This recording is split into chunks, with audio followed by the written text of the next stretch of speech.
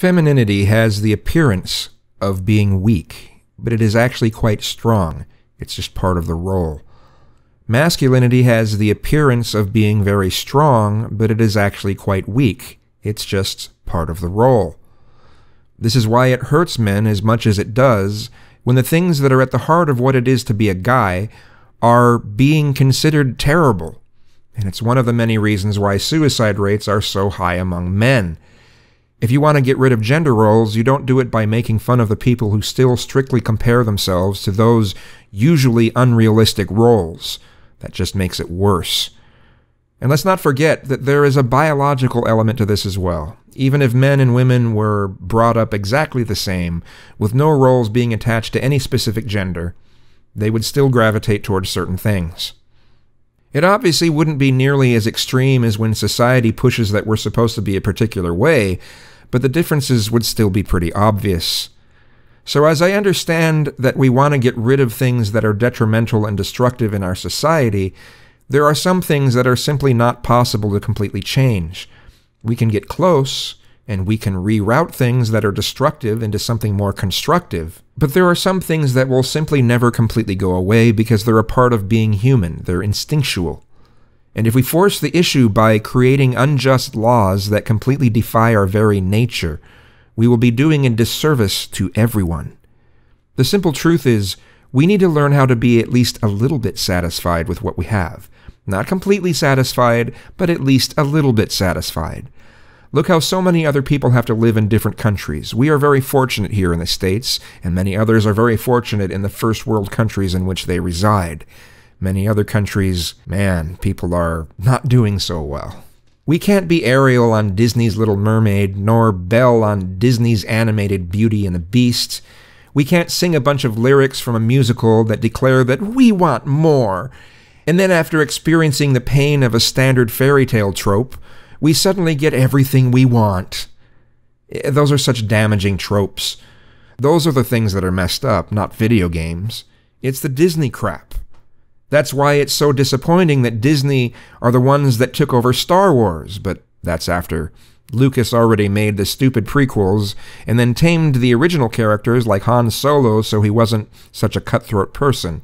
He went from cutthroat to goofball, a likable goofball, but a goofball nevertheless. There is very little in movies or television programs that really show what life is about.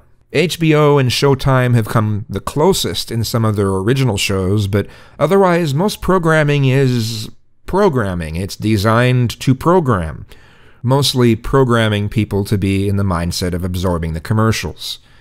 Anyway, I digress. We have had so many messages everywhere for so long that are essentially starting to morph into a message that says that you can achieve your dreams by merely being a demographic. Well, fuck being good at anything, because everyone's special. Everyone's good at everything. And the people who say otherwise just hate minorities and women because, in their minds, it somehow means that we don't want to give other people a fair break. Between the sexes, statistically on average, we have the obvious differences in physicality, and there are some mental differences as well, particularly in this society where we teach some very strong differences.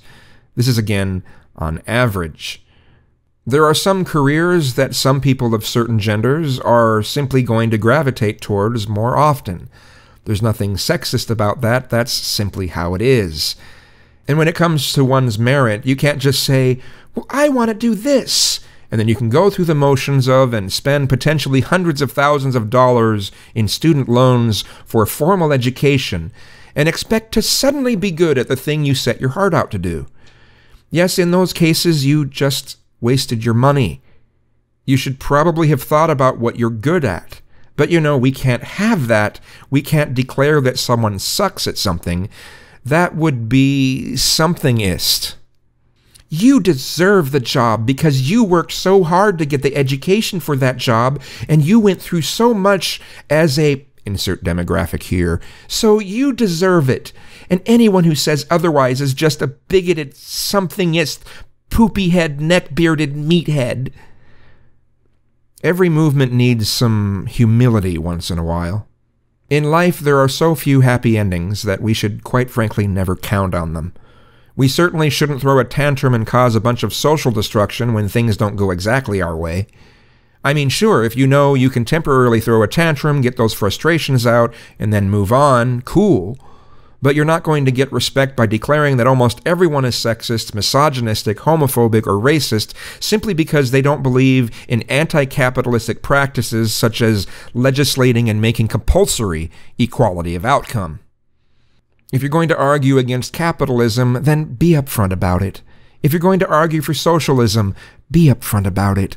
If you're going to argue for fascism, be upfront about it. If you're going to argue for communism, be upfront about it. Let's not drag people along so they think you're on their side in order for you to become a propaganda machine. Actually, be upfront about what your intentions are. I believe in a cross between capitalism and socialism. So I guess I digress yet again.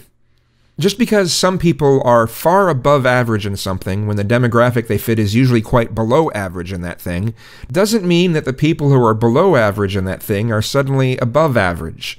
This can apply to many different scenarios.